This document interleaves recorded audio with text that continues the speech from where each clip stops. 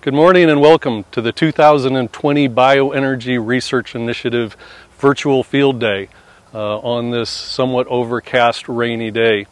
My name's Tom Ranney. I'm a professor of horticultural science at NC State University and have the good fortune of leading a plant breeding program that focuses on diverse crops, including some of the bioenergy crops you can see here.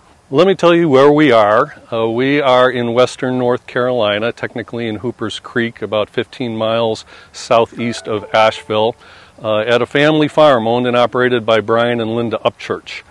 They also run Carolina Truffiers, which is a truffle farm, and you might be able to see some of the truffle orchards in the background as we're walking around. We have been working on breeding bioenergy grasses for some time, and we've been focusing on a group of plants that are perennial, large-growing grasses that generally fall into a category of the sugarcane complex. So it includes sugarcanes and sugarcane relatives.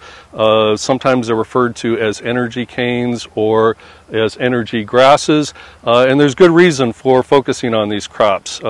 They are generally considered to be some of the best plants for converting solar radiation into harvestable biomass, and they can do it on a big scale. These plants can generate as much as 15 or 10 to 15 dry tons per acre per year, which is substantial. And one of the things that's amazing is they can do it with very few inputs, particularly nutrients. You can get these high yields often with little or no nitrogen fertilizer, which is pretty unusual. And they do that in a number of ways. They've got some tricks. One of which, and you can see this here, is that in the fall they start to senesce and they remobilize carbohydrates and nutrients back down into the roots, into the rhizomes, where they're stored over the winter so that they're available in the spring.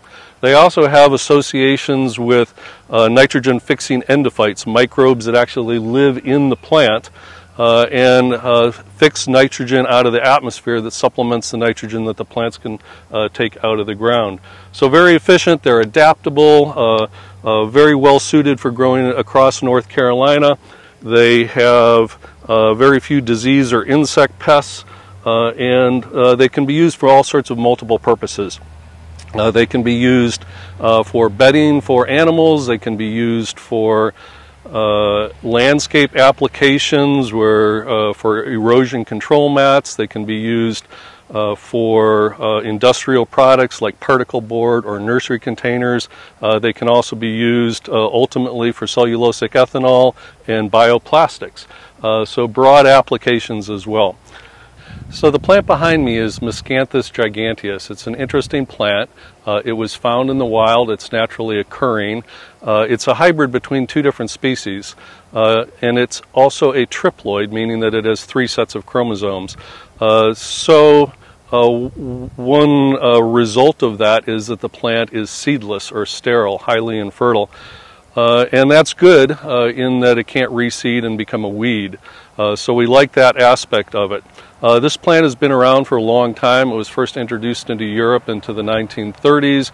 It's been grown around the world and studied, and it's sort of the gold standard for a bioenergy crop, particularly in more temperate regions because it's so cold hardy.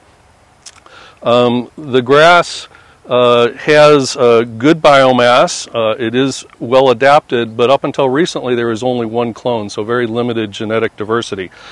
So we engaged in a breeding project about 10 years ago with a couple of objectives.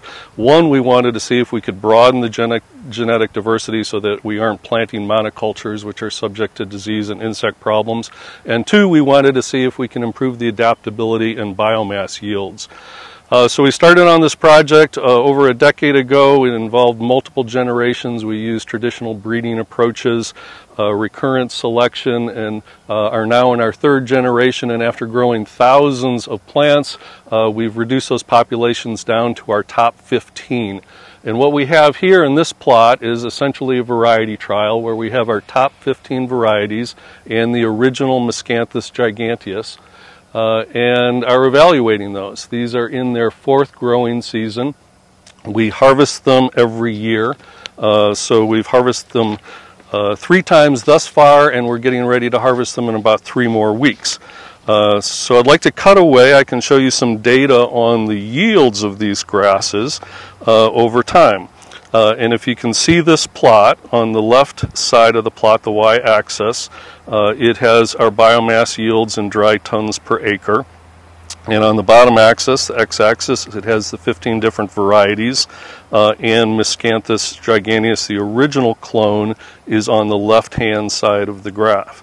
You can see there are 3 different colors for the bars. Blue is 2017, orange is 2018, and the gray is 2019. So you can see last year's harvest 2019 for the original Giganteus on the left, it was about 9 dry tons per acre. All of our additional 15 either met that yield or exceeded it, some by as much as 50 to 60%. So that's great progress. That's a substantial increase in yield.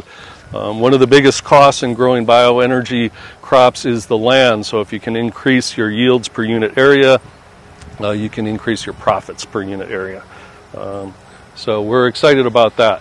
Okay, one of the questions you might have is, if these plants are seedless, how do you propagate them? Well, there are a couple of options. You really need to propagate them vegetatively, and one option is to do it by rhizomes. And if you look at these roots, these modified stems are called rhizomes, and you can see that they have actually shoots, the beginnings of shoots and buds. So you can propagate Miscanthus by these rhizome pieces, and there are actually companies, one in North Carolina called Agrotech, which has developed systems for digging and planting these in an automated way. So that's one option. Alternatively, you can propagate them in tissue culture, and this is a micropropagation tissue culture plantlets that Dr. Darren Tuchel developed in our lab. And there are companies that will actually take these plantlets and encapsulate them and can plant them in something that resembles an artificial seed. So those are 2 different ways that they can be propagated and planted. So in terms of where this research is going and moving forward, we have been working on this for over a decade now. We have been in a very good position to apply for a Department of Energy grant, and we received that.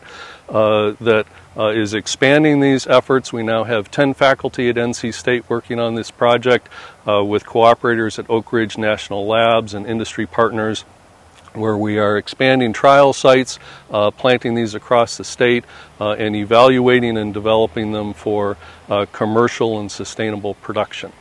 So with that, I would like to thank our cooperators, our staff, the Upchurch family here, and the Bioenergy Research Initiative for supporting these efforts and this research, and thank all of you for watching.